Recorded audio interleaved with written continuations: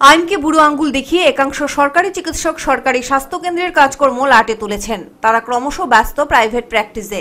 Private রোগী দেখে তারা রাতারাতি কামাচ্ছেন হাজার হাজার টাকা। এমনই অভিযোগ উঠেছে উদয়পুর মহকুমার মহারানী প্রাথমিক স্বাস্থ্যকেন্দ্রের এমওআইসি সায়ন্তন ভট্টাচার্যের বিরুদ্ধে। অভিযোগ, ডাক্তার সায়ন্তন ভট্টাচার্য তার নিজ কর্তব্য রীতিমতো ভুলে গেছেন, আর এ কারণেই প্রতি সপ্তাহে নিয়ম করে মঙ্গলবার এবং শুক্রবার দুপুরে উদয়পুরের পিত্রা বাজারে দুপুর 12টা থেকে বিকেল 4টে পর্যন্ত রোগী দেখছেন। পিত্রা বাজারের কোনাল মেডিকেল হলে শয়ে শয়ে রোগীরা ভিড় করছেন। এক্ষেত্রে তিনি প্রাইভেট প্র্যাকটিস চালিয়ে প্রচুর পয়সাও রোজগার করছেন। অন্যদিকে স্বাস্থ্যকেন্দ্রের রোগীদের চিকিৎসা ব্যাহত হচ্ছে।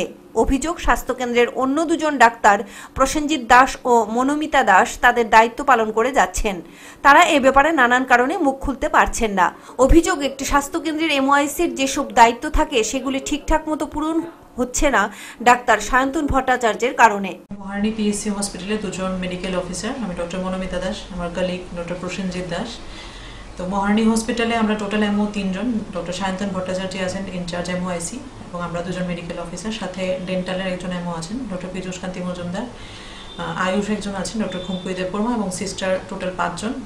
আমরা মেডিকেল অফিসাররা যারা, তাদের মেইন সমস্যাটা হচ্ছে কোয়ার্টারের সমস্যা।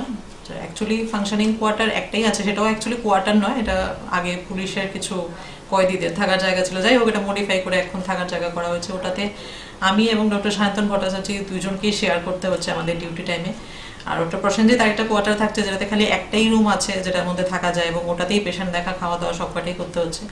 হাসপাতাল সূত্রে জানা গেছে, মহারানী প্রাথমিক স্বাস্থ্যকেন্দ্রের এমওআইসির দায়িত্বহীনতার কারণে গোটা হাসপাতালের কাজকর্ম পরিচালনা ব্যাহত হচ্ছে।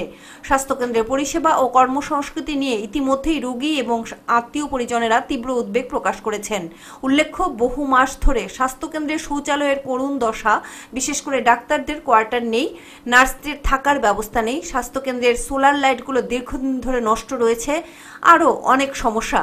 এমওআইসি ডাক্তার সায়ন্তন ভট্টাচার্যের দায়িত্বহীনতার কারণে এই সমস্ত কাজকর্ম সম্ভব হচ্ছে না। এক্ষেত্রে স্বাস্থ্য দফতরের কর্মীরা স্বাস্থ্যকেন্দ্রে কোনো ধরনের সহযোগিতা পাচ্ছেন না।